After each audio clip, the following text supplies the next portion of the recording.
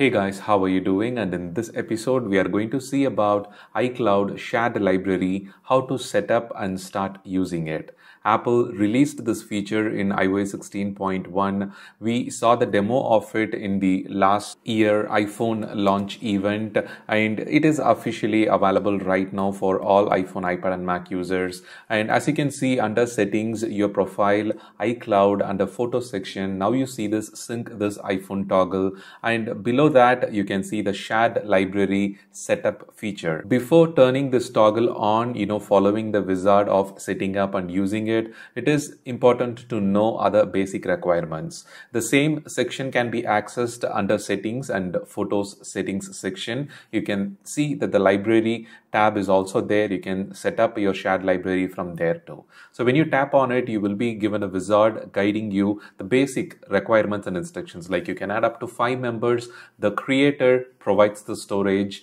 and 1 library per account is eligible. It is not like the regular shared library that we create like a folder and share it with anyone. That is entirely different. And here the minimum requirement of iOS 16.1, running devices can only use the sync feature. So they were showing you which devices of your iPhone, iPad and Apple TV are not compatible in the previous screen. And here you can add participants to the shared library. You can add up to 5 members as we mentioned before, and all these 5 members will be able to access those photos, make some edits, changes, and they can modify the contents of the photos and videos that are available in the shared library section. Here you can see when you type a name, it will check automatically whether it is an Apple ID or the phone number is enabled with the Apple ID, iMessage, or the other features. So once it's verified, you can add that specific number or Apple ID to give your friend or family member access to it.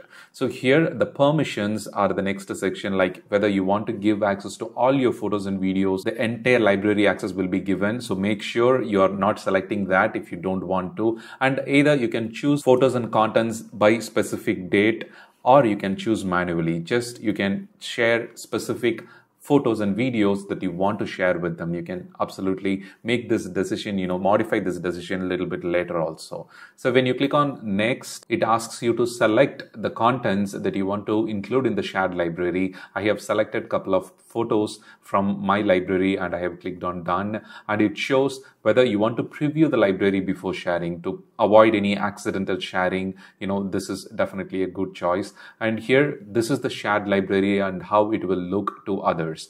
And it is asking in the next screen, you want to invite the person via iMessage or you want to share a link with them. So it will create a separate iCloud link, and that will help you to share and join the other members to your shared library. And in the next step, it asks you whether this is one interesting feature I too liked about, like from the camera app itself, you can straight away share any contents. I'll explain that a little bit later, and you can make the decision later also. Like if you enable it, you can of course disable it anytime from the camera app or from the photos settings section.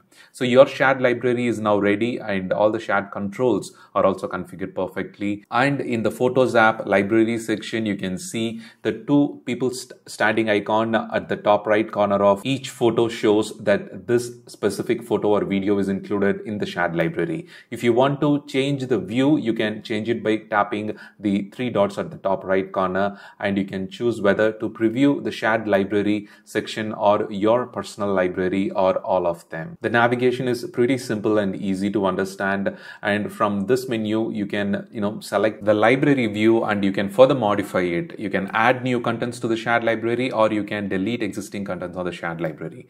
Coming to the camera application, now after setting up the shared library, at the top left corner you can see the 2 persons icon, and when you tap on it you will see the message in the yellow banner, shared library is active.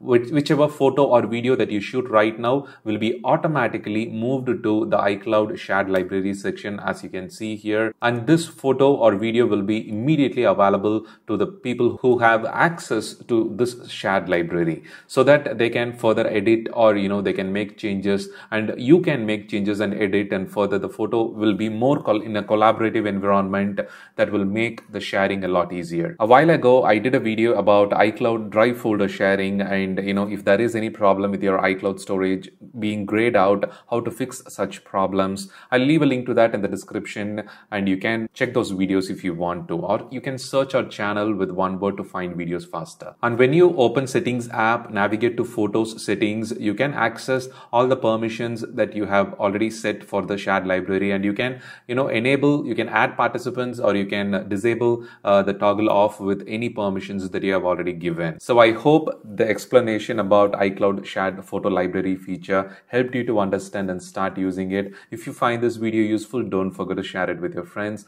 And for more useful iPhone, iPad and Mac related tips and tricks, don't forget to subscribe to our channel. Thank you and have a wonderful day.